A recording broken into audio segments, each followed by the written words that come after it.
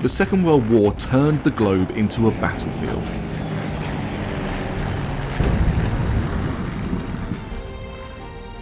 Over 80 years later, the war is fast slipping out of living memory, but the remains of that terrible conflict can still be found all around us today.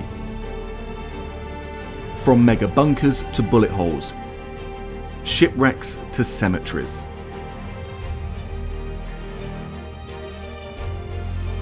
I'm James Rogers, a war historian who is fascinated by these time capsules. They tell us the stories of death and glory, ingenuity and desperation. Now, for the History Hit YouTube channel, I'll be looking for the last traces of World War II.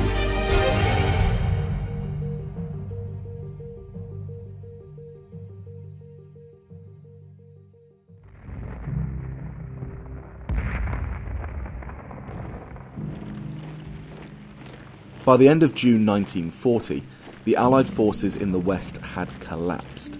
The Nazi Reich now commanded a coastline that stretched from the French border with Spain in the south right up to the northern Norwegian Arctic.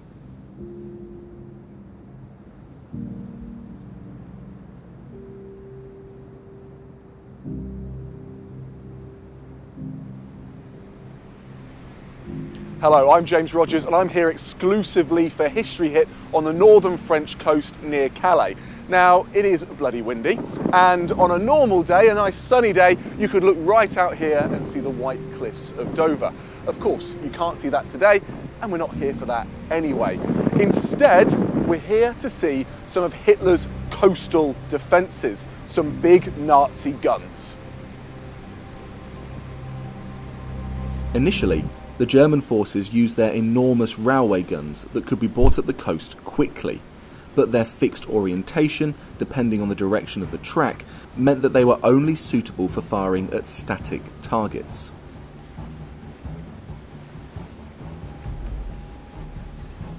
However, shortly after, heavy naval guns were brought up to the French coast.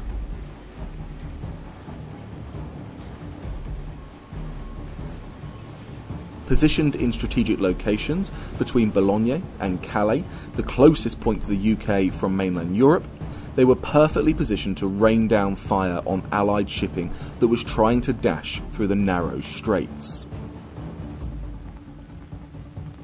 The first was Batterie Siegfried, followed by Großer Kurfürst, Friedrich August, Prince Heinrich and Oldenburg. And by September 1940 the guns were installed, ranging from 24cm caliber weapons at Oldenburg right up to the monster 38cm caliber at Siegfried. The next stage of the project would alone take almost 2 years to complete. Once the guns were installed, they were enveloped in mega concrete casemates.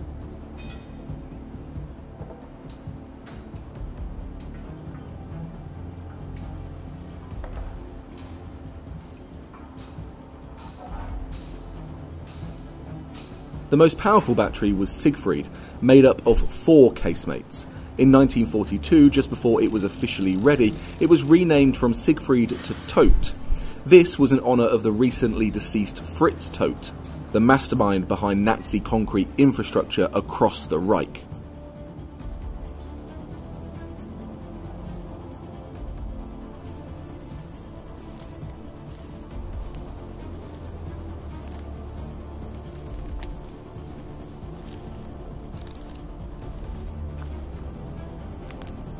And remarkably, in this small wood just along the coast from Cape Gris-Nez, the remains of Batterie Todt still exist today.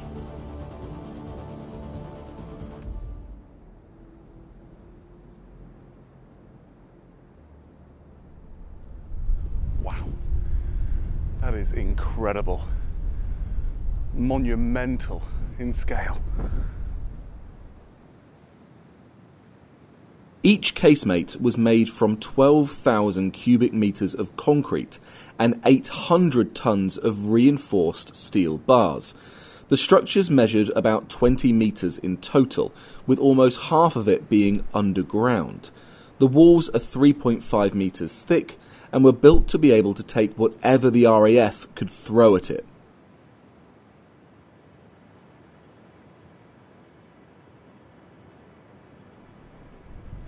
The scale of this thing is insane. The size of the guns in here. Think of the sound. The thud as it fired towards Dover. The poor people of Dover.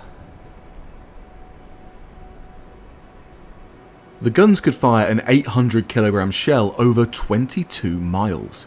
This meant that both Allied shipping and the British mainland were in the Todt's crosshairs.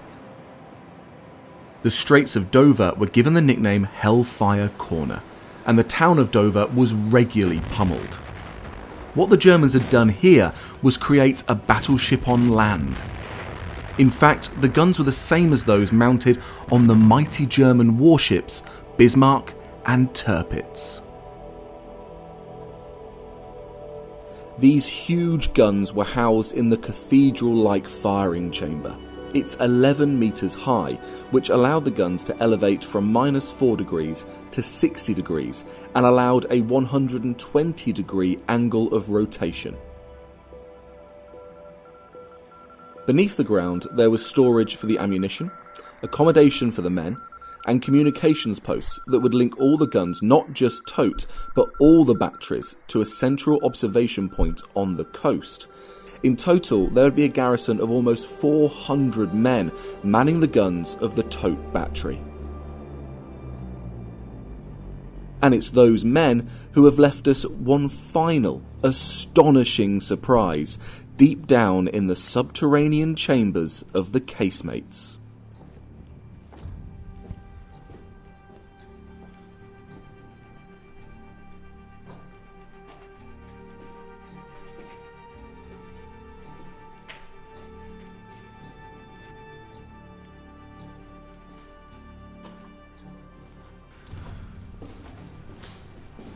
Oh wow. One of the things I find so remarkable about this place is amongst all of this modern graffiti, what you have is some original graffiti by the Nazi soldiers themselves, some of which starts to mock Churchill's chances of winning just a little bit. From Churchill's cigar smoke changing from victory to SOS, Nazi symbols and slogans, through to a decidedly dejected-looking Churchill caricature left disappointed by the alliance with Russia, these walls are covered.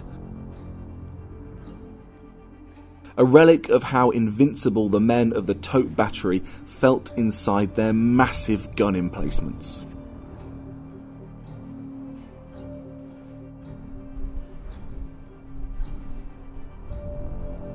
But to really understand the power of these huge batteries and the fear they caused the Allies throughout the war, you can't stay on the ground.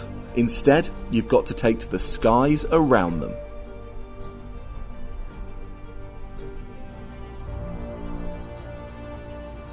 Once in the air, the landscape becomes clear because the area around Todt and the other batteries was absolutely decimated by the Allies in 1944.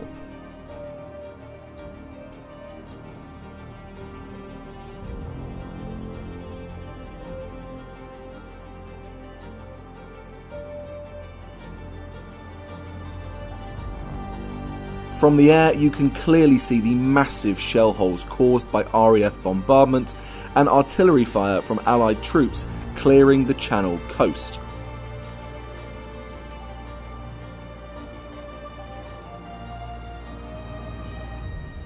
The 18 guns of the German Channel coast batteries were finally silenced at the end of September 1944.